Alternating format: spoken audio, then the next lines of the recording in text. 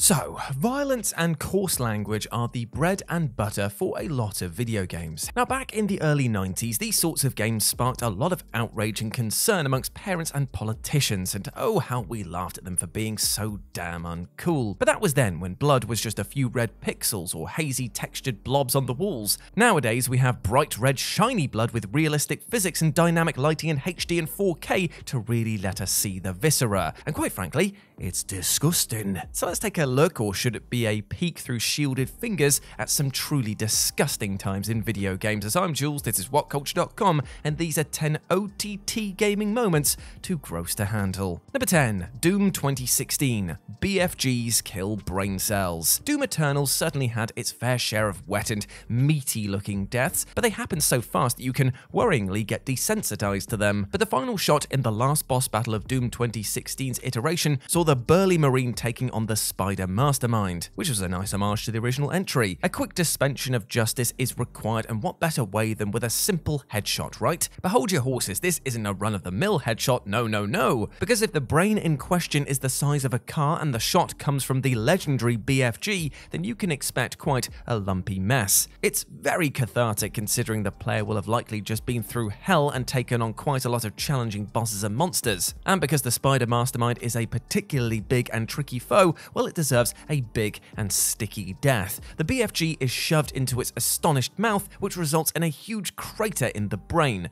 like somebody took a huge bite out of an apple, complete with pulsating rubbery pink clumps.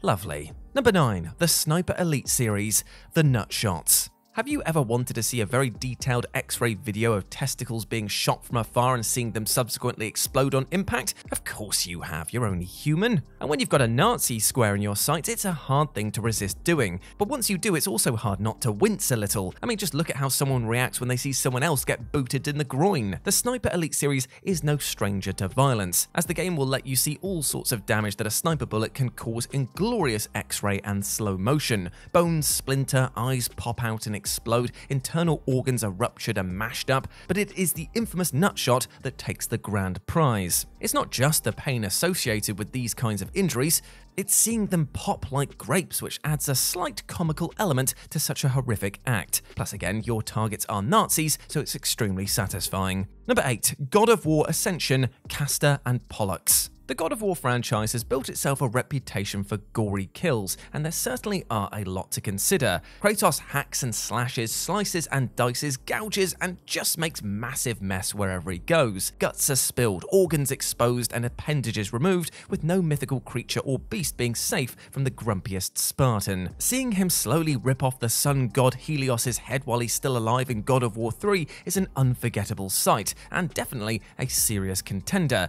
However, it's the often overlooked and forgotten prequel God of War Ascension where the violence was cranked up to 11. Just about everyone acts like an exploding bag of ketchup in these games, and while the boss battle with Castor and Pollux doesn't have as much of the usual gore and viscera, it is still pretty shocking. Portrayed as conjoined twins, Kratos splits them in two, leaving Castor to fall to his death. But the other half wishes that he was that lucky, because he's now left with only one arm and no legs to desperately crawl away with. And whilst begging for mercy, Kratos introduces him to his foot with a crunchy stomp. I mean, they may be awful bad guys, but it's still a horrific act that definitely scars the mind. Number 7. South Park: The Stick of Truth, Too Far. South Park: The Stick of Truth has some pretty gross stuff in it. Imagine that in a South Park game, what a shock, right? And one of the in-game trophies even announces that the following act was definitely taking things too far. Yeah, South Park's admitting this, so you know it's got to be pretty bad. So let's talk about how this game uses a brilliant parody of the overused Nazi zombies trope that is very embedded within video games these days, and sets it during an abortion clinic level, where here the bad guys eventually become Nazi zombie fetuses. Okay, that's some pretty shocking and messed up stuff right there. But that's not all though, because lest we not forget, your character can fart at will. So after battling a Nazi zombie fetus, you can then go over to it and fart on it. Then you'll be awarded the trophy Too Far, because let's face it, you've taken things beyond the pale.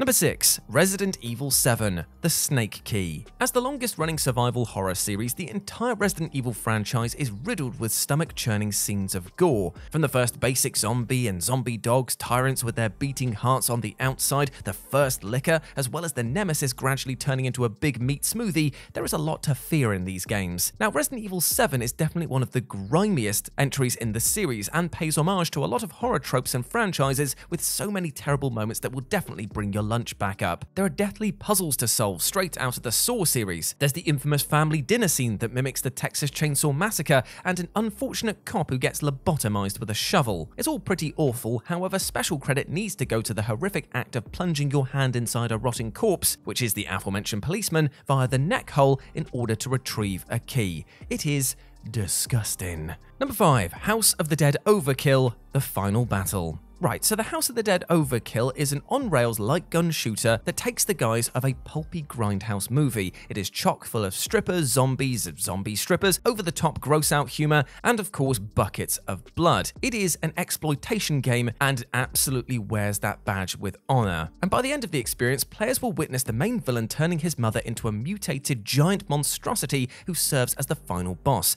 And when she's eventually defeated, she lies on the ground like one would expect at the gynecologist's. And because this game fully embraces its exploitation heritage, the villain pleads with the player to allow him to redeem himself by blowing up his base of operations after crawling back inside from whence he came. Yeah, okay. The player thankfully is spared from actually seeing the image, but remember what they say about your own imagination making things far worse? Plus, the look on the main character's face, well, that says it all. Number 4. Silent Hills PT – Sink Baby. Now, the Silent Hill series is full of ominous, chilling, and disturbing imagery. However, despite its brevity, it's actually PT that arguably left the biggest lasting impression on horror fans and the gaming community. The entire demo is just one big nightmare. Players find themselves walking around an endless corridor of the same house over and over again, with slight changes occurring that affect the gameplay. And you have some pretty obscure clues to solve some pretty obscure puzzles, and eventually you come across a not fully human-looking baby covered in blood writhing in a sink. If you listen to the clues around the house, you're led to believe that this is the unborn child of a woman whose husband shot her in the stomach whilst pregnant. It's very upsetting for all sorts of reasons, and definitely left a player feeling absolutely wretched to their core. Number 3. Dead Space 2 – Laser Eye Surgery. Right, okay, I'll level with you. I genuinely hate talking about this entry because it still messes with my mind every single time we have to talk about it. I'm not even watching the footage right now, but I viscerally remember every single excruciating moment.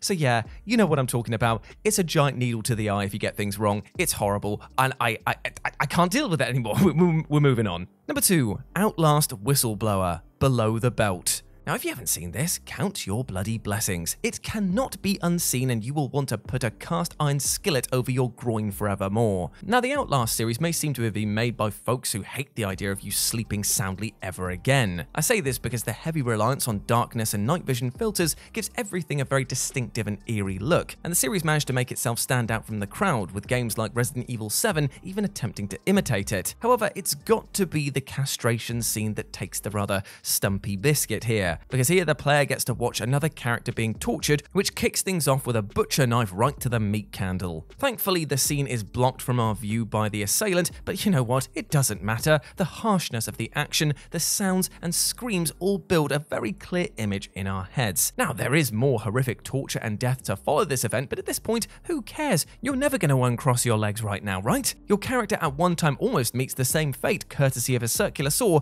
but thankfully is saved at the last minute. And number 1, the Mortal Kombat series, Every Death Ever. Ah yes, the troublesome, ultra-violent franchise that started it all, or at least is one of the major popularizers. Additions like the very bloody X-ray moves have been added to the games over the years, you know, to make it more kid-friendly. However, it's the finishing moves that the series is known for, and every fighter comes with 2 extremely violent ones. People have been cut in half only to have their innards eaten as their top half crawls away, cavities have been created in order to serve as a new entry point for a gun, the resulting shot to the skull making the victim's eyes explode, and even hats are used to cut people clean through the middle. Hats, I tell ya.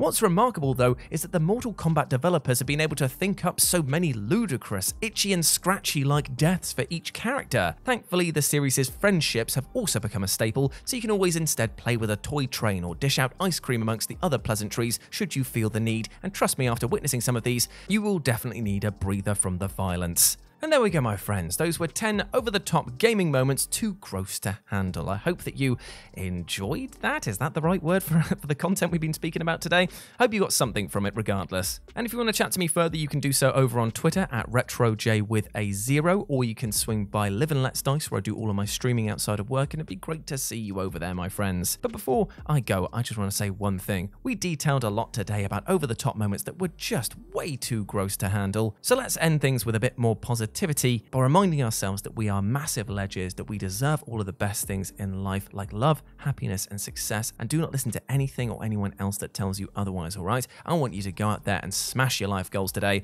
much like we saw some of these people smash skulls in half. I'm thinking about the gross stuff again. Big love to you, my friends. As always, I've been Jules, you have been awesome. Never forget that, and I'll speak to you soon. Bye.